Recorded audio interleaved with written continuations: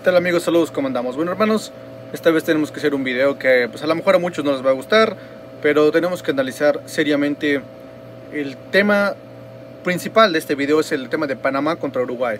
¿Tiene Panamá el poder de ganarle a Uruguay?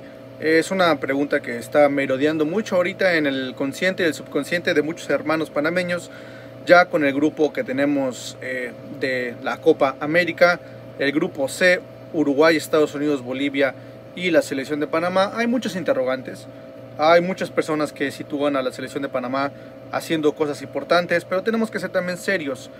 ¿Puede Panamá ganarle a Uruguay? Este es el tema de este video. Y bueno, les invito, señores, a que dejen su like, que nos apoyen, que se suscriban. Comenten aquí abajo si Panamá tiene el poder, tiene el fútbol para ganarle a Uruguay, que es una de las, bueno, ahorita es la mejor selección de Sudamérica. Ya le ganó a Argentina, ya le ganó a Brasil de visita, no en el Centenario, allá en Montevideo, cosa que es altamente increíble, ¿no? Entonces, comenten, por favor, suscríbanse, apóyenos, dejen su buen like. 20 suscriptores más es la meta. Este tema está picante, está controversial, hay que decirlo. No es para nada fácil tratar de llegar con una pues con una respuesta consistente, porque muchas personas van a decir que sí, muchas personas van a decir que no, y vamos nosotros a dar nuestro análisis del tema. Miren, no estamos aquí en contra, no estamos aquí a favor de Uruguay ni a favor de Panamá, simplemente tenemos que hacer un análisis. Ustedes les puede gustar más, les puede gustar menos. No somos antipanameños, pero tampoco somos anti-uruguayos, pro Uruguay ni pro Panamá.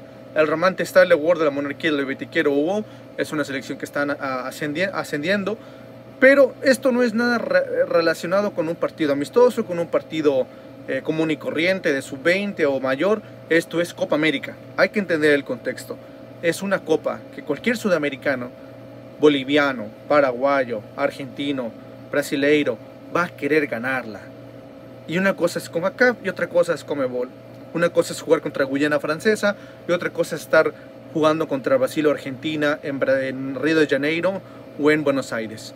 Y una cosa es ir a meterte a San Salvador, con todo respeto, pero es la verdad. Miren, suscríbanse, síguenos en Facebook, Instagram, TikTok, Twitch, Twitter, todas las redes sociales.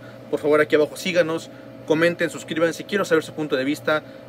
Ustedes, hermanos, son los que al final del día aquí tienen la última palabra. Nosotros, yo solo soy la sirvienta, ¿me entienden? Yo solamente vengo aquí a analizar y repito, yo no tengo nada en contra de Panamá. Yo no gano nada si Panamá gana o pierde, simplemente vamos a tratar de analizar. Obviamente en este canal queremos mucho a Panamá, pero también así como lo queremos tenemos que ser justos y darles una opinión concisa. Empecemos por el lado de Panamá, ¿no? Repito, suscríbanse, 20 suscriptores más, compartan el video, dejen su like, eso nos ayudaría mucho. Ayúdenos a llegar a la meta de 45,000 suscriptores antes de que termine el año. Me encantaría que este video llegara a todos ustedes y que mucha gente se suscribiera, porque es lo que queremos, crecer para que ustedes puedan ver mejor contenido y no que haga yo videos aquí en mi trabajo, porque tengo que trabajar y tengo que mantener estos cachetes que no cuestan barato mantener este colesterol, mis hermanos. Entonces suscríbanse y apóyenos.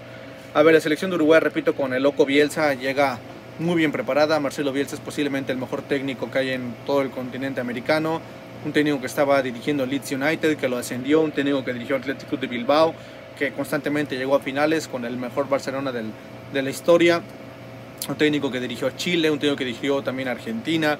Los mejores técnicos que hay en el mundo, ¿no? Marcelo Bielsa. También con el Marsella, donde se encuentra ahorita Michael Amir Murillo. Un Leeds United también que dirigió Thomas Christensen. Hay mucha historia entre Panamá y Marcelo Bielsa. Un técnico que ha revolucionado el fútbol. Y ahorita está con la selección uruguaya. Cabe mencionar que Uruguay también es el vigente campeón sub-20 del mundo.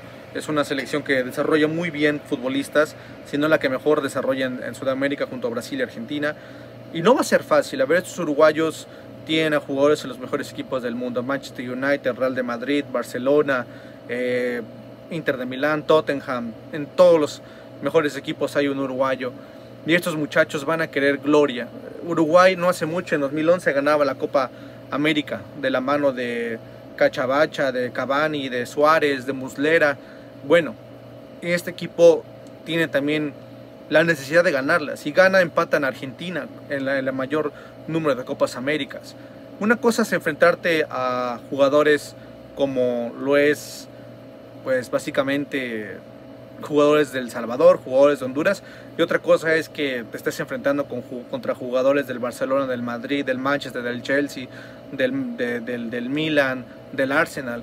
La selección de Uruguay es posiblemente una selección que todos los fines de semana sus jugadores son exigidos al máximo. Y con todo respeto, Panamá debe de hacer un partido perfecto para ganarle. No pinta buena la situación, sinceramente. Todo pinta para que Uruguay le meta mínimo 2 goles, 3 goles. Uruguay se enfrentó contra México y en menos de 15 minutos, media hora llevan 3-0.